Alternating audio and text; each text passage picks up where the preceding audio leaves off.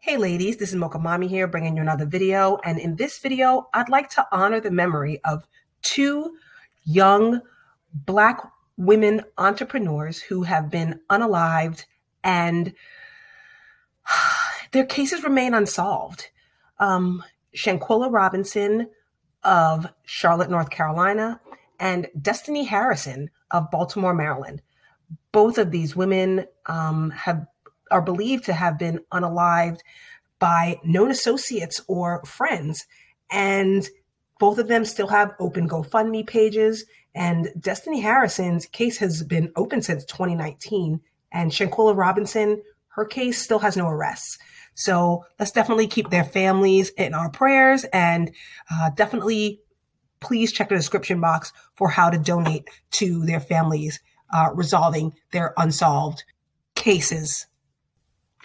So with many of us leveling up, thinking about leveling up, on our way to leveling up, it might be hard to deal with the grappling and paralyzing fear of who do we trust? Who can we trust in times like this? Who are the people who we should surround ourselves with? How do we vet people we surround ourselves with? Ladies, I'm going to give you a couple of red flags and green flags. That's just going to let you know how you can best protect yourself, enforce your boundaries, and even though nothing in life is 100% guaranteed, I hope these can help you move through life confidently, so you can still continue your level up journey and being able to network and make friends. About a year ago, I made a video called Hip Hop's Midlife Crisis, basically talking about how middle-aged men typically tend to act out when they realize that they're quote unquote past their prime or have hit the wall professionally, personally, and they begin to act out. Ladies, that's the same for women.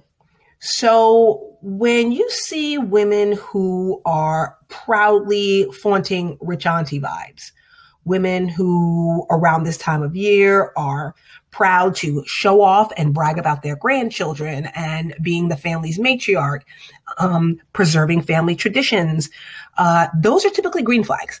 A woman who is very secure in her age usually will be a good ally, advocate, or possible mentor to you.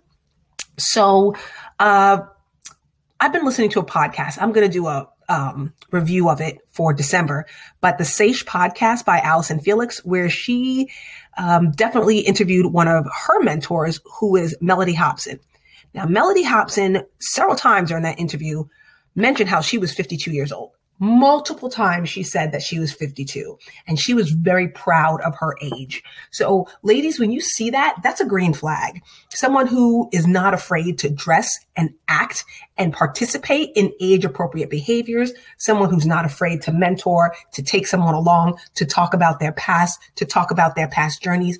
Those are green flags. People who don't dress or act age appropriate, those are red flags. So ladies, look for women who are proud of who they are and all that they've accomplished. Women who can say, hey, I'm 72 and still look good. You know, the older women at the gym. Tamron Hall just did a whole episode about her turning 52 as well, and being really proud of all that she's accomplished in her years and how she's keeping herself healthy, and had a bunch of other women who are all of the same accord. So ladies, women who are proud of their age and experience are definitely good allies to have moving forward. Another green flag are women who've had a lot of long-term friendships, women who can proudly talk about the girl that they grew up with, the friends that they've had since elementary school, how they've reconnected with people from their high school reunion and still have a great relationship. People whose kids have grown up together, and now that their children are grown, they still have maintained a friendship. Women who are good at maintaining those long-standing friendships usually are green flags.